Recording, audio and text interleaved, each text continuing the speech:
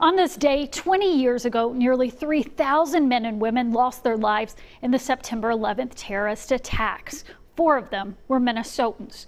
Gordy Amos Jr. and Gary Keckler were in the Twin Towers. Tom Burnett Jr. was on United Flight 93, and he was one of the passengers who heroically fought back.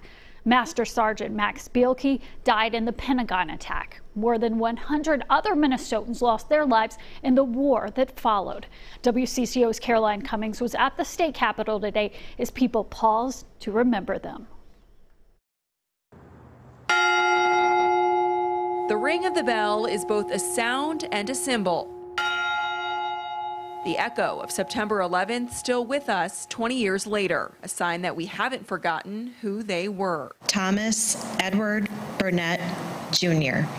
Mariah Jacobson read the name of a man she never knew, but is her link to the tragedy. And knew in that instant that I'd gained him, but I would never be able to see him again. Minnesota native Tom Burnett was one of the heroes who took back Flight 93 from hijackers and averted another catastrophe. That plane crashed in rural Pennsylvania, sparing so many more lives of those on the ground.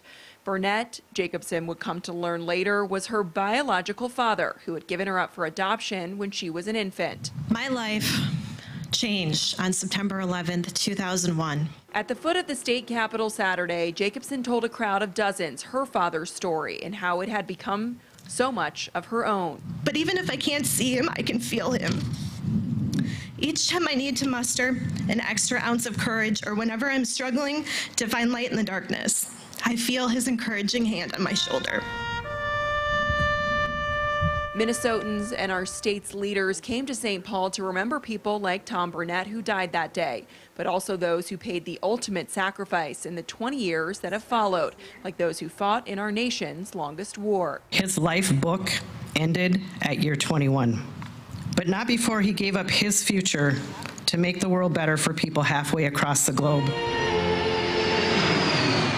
One of Burnett's last words on earth were telling his wife that he was going to do something to fight back against the attackers. And those words have left an indelible mark on Jacobson. It's become a very important message for me over the last 17 or 18 years. And she hopes that message stays with others, too. I hope you're able to find the humanity in your fellow citizens.